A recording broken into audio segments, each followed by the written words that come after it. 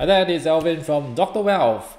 For those who have been following this channel, you would have known that I talk about China stocks rebound is relying on international fund flows, right? Especially for Hong Kong stocks because the mainland Chinese don't really invest in Hong Kong because there's a limit to how much they can buy. Is via the Shanghai Hong Kong Stock Connect or the Shenzhen Hong Kong Stock Connect, and there is a daily limit to how much they can flow the money from north to south, right? Called the southbound direction, and therefore Hong Kong stocks, whether they go up or down, is highly dependent on whether foreigners are investing in Hong Kong stocks.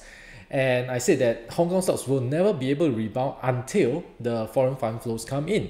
Due to the geopolitical tension, we know that in the past few years, a lot of the money has flowed out of Hong Kong, and hence the Hang Seng stocks have not been doing well. But things have changed, right? Since the 2 weeks ago, right, end of April, the fund flows started to go in, right? There was also a report by UBS and who says that the Hong Kong stocks are rallying because the hedge funds are actually going back into Hong Kong stocks, seeing that there may be a rebound coming. And of course, as more and more stocks and more funds pile into Hong Kong, the stocks goes up, and that would also give the signal and say, hey, maybe Hong Kong stocks have really rebounded. So in this video, we're going to discuss, okay, whether Hong Kong stocks are indeed rebounding.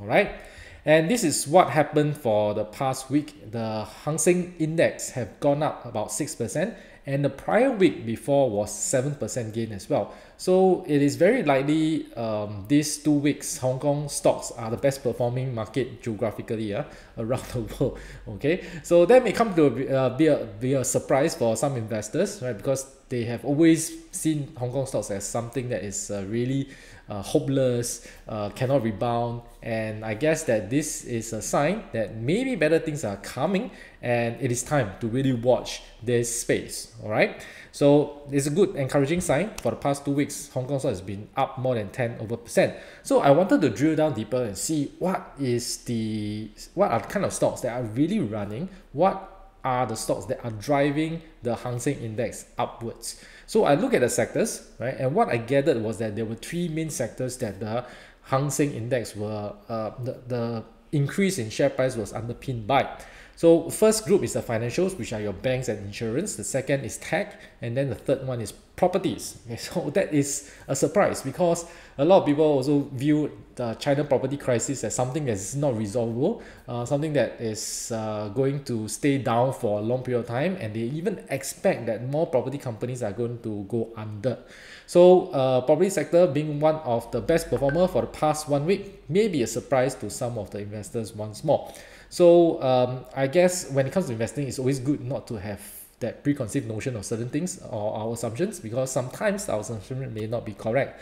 And what this means is that investors generally believe that the worst is over for China properties, and that's why both the properties and the financials are going up, because financial lend money to the property developers, and if the developers goes down, the banks would need to write off their loans. So with these 2 sectors going up, it tells you that investors don't fear that sector getting worse. So that may be a sign of a bottoming of the Chinese property market.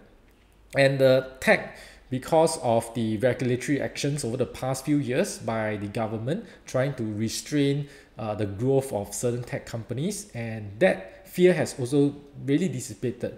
The last regulatory clampdown probably more than a year ago, right? And hence that's also a sign that the worst is also over for the tech sector. So I guess the sectors that were affected the most in the last 3 years have now become the best performers. So that is generally a positive sentiment again. Okay, and I want to drill in deeper to each of these sectors. So the first one will be the financials, which are the banks and the insurance. So let me blow this up for you. You can see that the top performer, I ranked them by this week's top gainers. AIA, for example, is up 13% this week. Ping An Insurance is up 9% this week, and Hong Kong Stock Exchange is up 8% this week. And you can see that majority are dominated by insurance company, and then thereafter are the banks, right? Like your HSBC, China Merchant Bank, China Construction Bank, ICBC. But you can see for the whole week, the Hang Seng financials, right, all the index components have gone up, and none of them had a negative week. right? So that is overall quite a bullish sentiment that's going on. And let's look at their financials, right? So I rank them by the dividend yield, because a lot of these banks or financials, they give quite good dividend yield, and that's what most investors buy them for, right? Because they like the collect the dividends. If we look at the big three banks, right? China Construction Bank, CCB, ICBC, as well as Bank of China, they are yielding 7.47% or higher. So it tells me that these stocks are still cheap, right? Despite good gain for over the past week, they are still pretty much undervalued, right? Investors can still get a very good yield out of it, and if the rebound is indeed true, this might be the last chance to bottom fish and lock in this kind of yields going forward. Of course, there are some things that you need to take note of, right, when you buy this kind of China stocks for the dividend yield. First is that they still draw a 10% dividend taxation. So you need to deduct that 10% from the yield. That will be your actual yield that you will receive at the end of the day. And second is that there are still signs that these China banks are reporting lower earnings, and that also possibly mean that their dividends may also decrease. Although I think even if they decrease, it will not be by a big amount, but it's always good to have some allowance and tailor expectations accordingly, right? So I still do think that some of these big name banks, financials, and indeed I also believe they are too big to fail, right? So hence there can be some stability can be expected of them going forward, right? Especially when investors are believing that the worst is over, as signaled by the rebound in these sectors. The second one is the tech index. Okay, so let me blow this up as well. These are the top 10 gainers this week. SenseTime, because of its new AI product, and it has really been rallying. For the past 1 month, it has gone up 132%. That's pretty crazy. Okay, for the past 1 week, it has gone up 33%, and NEO, which is an EV company, has gone up 23%. Xiaopeng, another EV company, up 17%. JD Health, RD Health up 13%, 12% respectively. So you can see another Li Auto is also an EV company. So generally dominated by either AI or EV related or e-commerce health, right? JD Health, Alibaba Health, Ping An Good Doctor, all comes together. So they are up more than 10% for every one of them. So these are the gainers for the tech sector this week in Hang Seng. And what we can also gather from here is that again, the poorer performers in the past have also become the top gainers. But I also see that these stocks that we've seen so far, the EVs and the health e-commerce platforms, they tend to be very volatile in their stock prices. So they may go up a lot in 1 week, they may also come down a lot in another week. So to me, they are a lot more speculative, right? You don't see the stalwarts like Tencent, Alibaba, Baidu, Xiaomi, right, in these top gainers, because simply their share prices are less volatile. So you also need to be a bit more discerning, right? It's not just about buying the top gainers for the week, but I just wanted to give you a sense where this driver of performances came from. And of course, one easy way to get into the tech index instead of buying the individual stocks is the ETF. There's a Hang Seng Tech ETF. There are many different issuers. I think in Hong Kong listed one, this CSOP Hang Seng Tech Index ETF is the largest by asset size, by fund size. So even the Hang Seng Tech Index is up 10% for this week, right? Last week I think it's up 12%. So this 2 is up 22%. So pretty good return ROI, right? For someone who hold probably a year to get 20% return, this happens in just 2 weeks. Okay, so that is the opportunity when it comes to really very beaten down stock, and when they start to rebound, the returns can be very astronomical. And this is the technical analysis that I wanted to share with you, right? So just to orientate you a little bit, the red line, the red curve, right, that you see on the chart is 200-day moving average. That will give us the general trend of the market, right? For a stock or an ETF to be considered bullish, the prices must be above this red line. So we can see that it just went above this red line.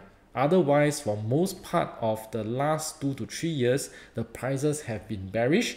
Prices have been below the red line. Okay, and this is not the first time it tries to break past the red line. We can see that there were 2 other episodes last year, at the start of 2023 and around August 2023, right? The share price or this ETF price actually went above the 200-day moving average. But I still think that this is too early, right? It's a good sign, okay? It's definitely a good sign that rebound is coming. But I would say that there are some other signs that I want to look out for, right? Such as the moving average pointing upwards. There's also another blue curve that you see on the chart. That is the shorter moving average. It's a 100-day moving average. It's still below the 200-day moving average, right? So for really a bullish trend, the blue line should be above the red line. The prices should be above both the blue line and the red line, okay? And they should all be pointing upwards. So it is an early sign that the trend may be changing, but it is not confirmed yet. So this is what I would say that it's too early to say Hong Kong stocks are in a bull run at this moment. Okay, you might be surprised to hear from me to say that, but it is still early from a technical analysis perspective. All right. So the third one, the third sector we are looking at is property stocks. Okay, so I think generally investors find it very, or they are probably concerned and probably refrain from buying this kind of property stock due to the property crisis that's going on in China.